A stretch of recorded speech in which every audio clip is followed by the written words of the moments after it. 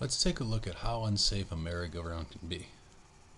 So let's say we have a merry-go-round. So it's just, we can think of it as a big disc that's rotating around its center with some angular velocity, omega, or omega 1 for the initial angular speed. And then, let's say there's 4 kids on it, and 3 of them move in to a much closer distance. So initially, let's say they were all on the outside, so they were a distance r1 from the center. And then let's say afterwards, they're a distance r2. Okay? So let's see what the change in the angular speed of the merry-go-round would be. Okay, so initially, the angular momentum we have is going to be, for each person, it would be their mass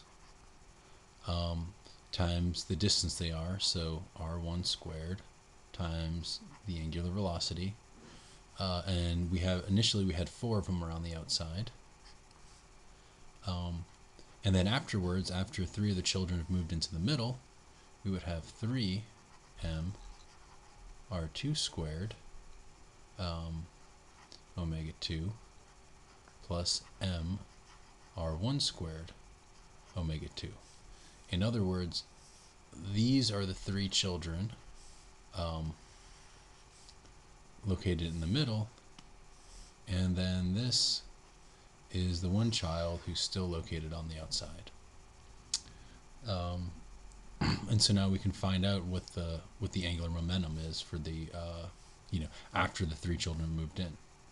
So we see that omega 2 3m r2 squared plus m r1 squared is equal to 4m r1 squared omega 1. Of course, the masses we could have done this before, so we cancel the masses out. And so we see that omega 2 is equal to 4 r1 squared omega 1 over 3 r2 squared plus r1 squared. All right. And so now let's just to see what this would mean with some numbers in there. So let's say initially r1 is 2 meters, and then let's say that r2 is 1 meter. So all the children moved in, half the distance of the merry-go-round. Okay. So then in this case we would say that omega 2 is equal to 4 times 4, so 16 omega 1 over 3 plus 4.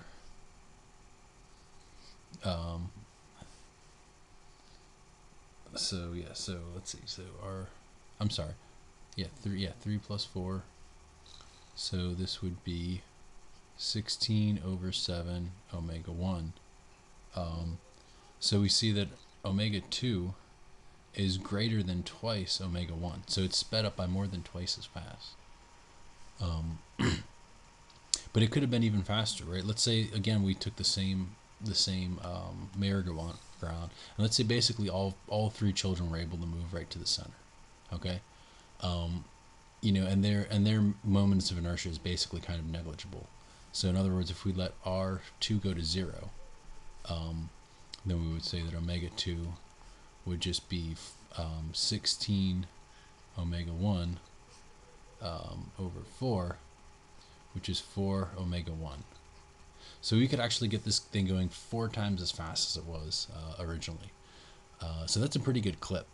So, just imagine, having 4 little kids, having 3 of them go in the middle. Like, you would literally have this last kid, hanging on for dear life, and they would probably just fly off. So again, this kind of shows you how unsafe merry-go-rounds can be. But luckily, when we were kids, we didn't really know enough about physics to know that this would happen. So we never actually tried such a crazy thing. Or at least my friends and I didn't.